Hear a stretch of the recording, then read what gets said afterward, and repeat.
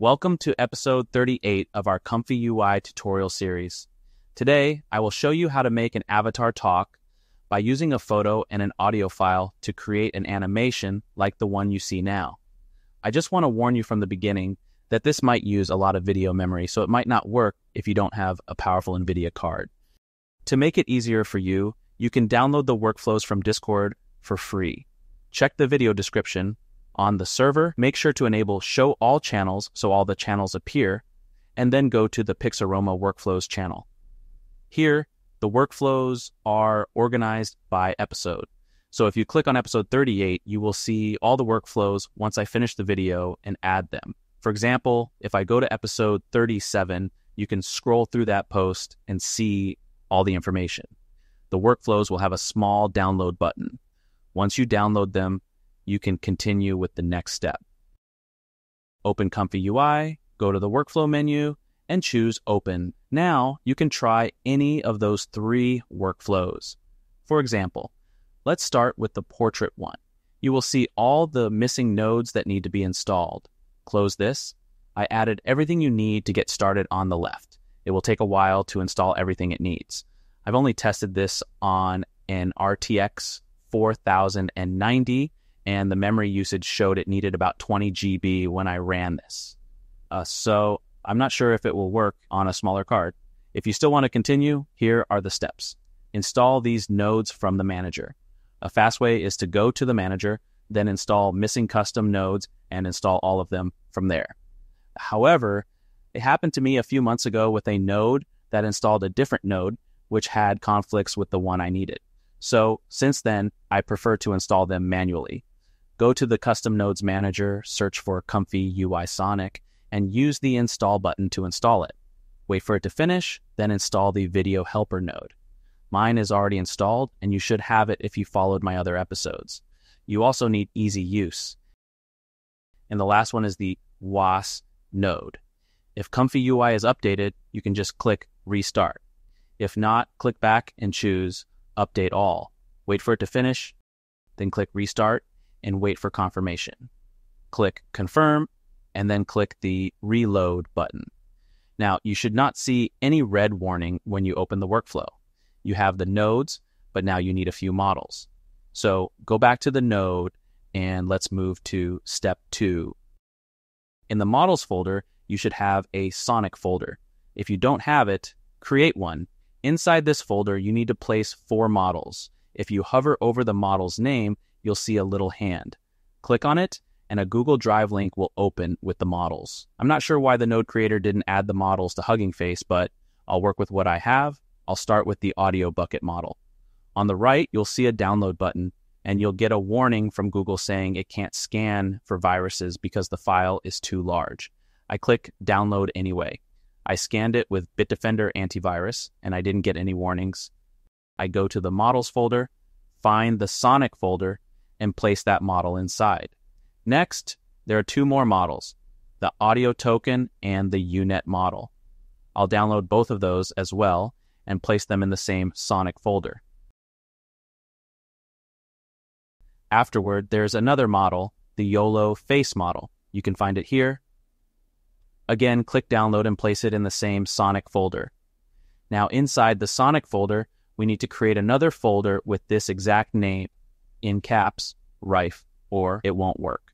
Download the FlowNet model, create the Rife folder, and place the model inside. Next, we need 3 more files in a different folder called WhisperTiny.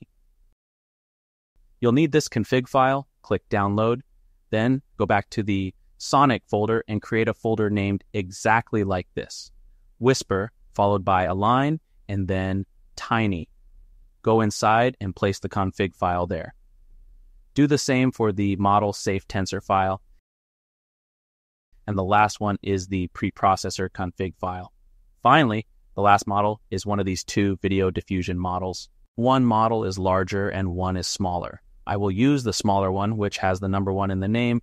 You need to place that in the checkpoints folder, but you'll need to follow some steps to get that model. So let's go to the models page. Once you land on the Hugging Face page for that model, you'll need to log in or sign up if you don't have an account. After that, The button will say Expand to Review and Access. Click on it, read the license, and at the bottom, you'll need to enter your name, email address, and then check the box to accept the license. When you're ready, hit Submit. Now, since I've already accepted the license and am logged in, I get direct access to the models. What we need is the Stable Video Diffusion model. Click the Download button, go back to the Models folder, and place it in the Checkpoints folder. I know, a lot of models, but I hope I've made it easier for you. Now, after you download everything, the Sonic folder should look like this. You'll have these 4 models in 2 folders. The Rife folder will have the FlowNet model inside, and the Whisper Tiny folder will have 2 files and a model. Now that the models are downloaded, we can test the workflow since we have everything we need. First, we load an image using this Load Image node.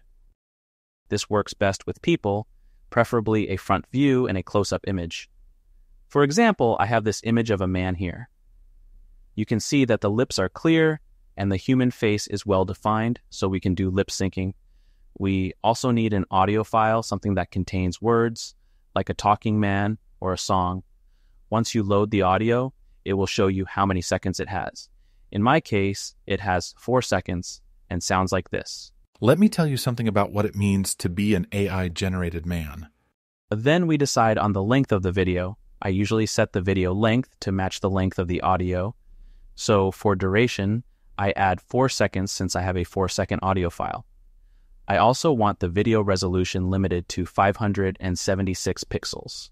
I'll explain that in a minute, but the expand ratio is something you can try at 0.5 or 1. I think it adjusts how much the image moves beyond the lips. From the Sonic sampler, I adjust the frames per second to 25 because the model was trained on that frame rate. This will ensure the same frame rate is used in the video combine node. Those are the key settings you need. But let's clarify a few things. The recommended sizes are as follows for landscape, portrait, and square, around 1024 by 576 px. So, in the upload node, I like to use the exact same size. However, just in case you upload a bigger image, I added an image resize node to ensure it gets resized to the recommended dimensions. If you upload an image with a different aspect ratio, you can adjust the width and height here. When you run the workflow, you will see a preview of that here. For example, if I want to make the image landscape, I simply reverse the values here. And if I want a square image, I set both values to 576. But for this example, let's keep it in portrait mode. So why did I choose those sizes? If you go to the Stable Video Diffusion model page and look at the model card, you can scroll down to see the sizes it was trained on and the frame rate. These are usually the best values to use because they match the ones the model was trained with. We have 3 Sonic nodes, which I've colored in yellow so you can easily spot them. If you double-click on the canvas and search for Sonic, you can find all 3 nodes there. Sonic Loader node.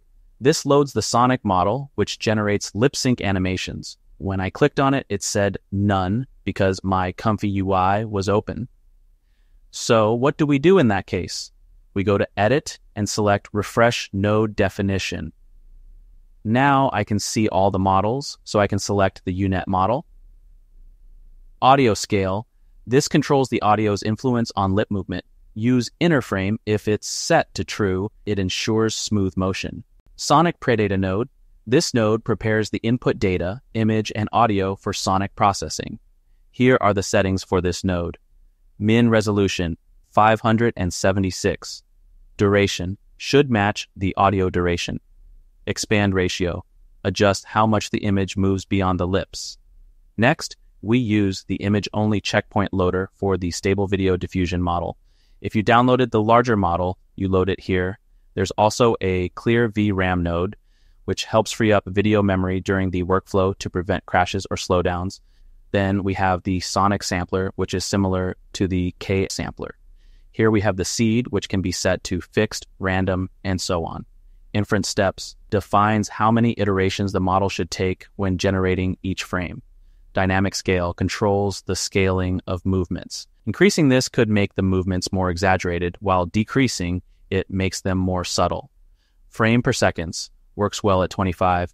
The final node is the video combine node. This node merges the generated images into a video file with audio. I have set the format to H.264. The frame rate should be taken automatically from the sonic sampler, but I'm not sure why it shows both input and the text box. But enough theory. I know this might have been boring for some of you, but it helps to understand what's going on. Now, you run the workflow by pressing the Q button. Each node should turn green, indicating it's working. If it doesn't work, you've probably messed up something, maybe a node, a folder name, or if it crashes, it could be because you don't have enough video memory to run it. You can see here a progress slider, and so far, everything is working fine with no errors. If I open the task manager, you can see how much memory it's using, between 20, 22 gigabytes. This 4-second video was finished on the first run in 197 seconds, which is around 3 minutes. The good part is that you can create longer videos, unlike other models that have a limit of 5-10 seconds. Now, here's the result, and if you want to hear the audio, you need to mouse over the video. Let me tell you something about what it means to be an AI-generated man. Let's go to the workflow menu and load another one. Let's load the landscape workflow. It's the same workflow, just arranged and with settings for landscape. For the image, I loaded this portrait of a woman. I used the voice of the woman. I tested it with shorter audio, but you can use longer audio. The longest I've tested so far is 38 seconds. Make sure you set the duration here to match the audio. If it's shorter, it will trim the audio and only play the first part. Then you can run it. And the result is this. Look at me. I can talk. How cool is that? Yippee! For the last workflow, let me open it really quick. I used a square ratio, so load a square image like I did with this cartoon man, load your audio, and the longer it is, the more time it will take to generate. This one only has 3 seconds, so I am changing the duration here as well. Then I can run the workflow, and the result is this one. Hello, what are you looking at? Haven't seen a cartoon character before. So how should you approach a project? First, generate an image for what you have in mind. Then you can use 11 Labs to generate a voice or Suno AI to generate a song. Depending on the ratio you want, if you plan to make shorts or reels, you can go with portrait mode, which is a 9:16 ratio. So load an image with that ratio if you don't want it to be distorted like I did with this man. Next, load the audio file. I'll use a short singing voice I made with Suno AI and then trim the audio to be only 16 seconds. I adjust the duration of the video to match the audio. After that, I can run the workflow, and here's the result. I step into the room, lights glow on the screen. A face appears, so sharp, so clean. No wires, no limits, just words in the air. You speak, I listen, I'm already there. Of course, it's not perfect. If the face is too small and not close enough, or if the mouth is not clear, you can see how the mouth can get distorted. The animation works better when the subject is up close. So the further the face is from the camera, the less accurate the lip syncing will be. So try to generate close-up images of people or cartoon human characters for better results. Forest shadows fall, golden light upon my call. Winds a whisper in my name. Hello there! Yes, I am a talking goat. So what? Everything is possible with AI these days. Keep in mind that you need a human face for the model to recognize the face. I tried with a goat and didn't work, but with a human face goat character like me, it worked. So do human characters instead. Bah.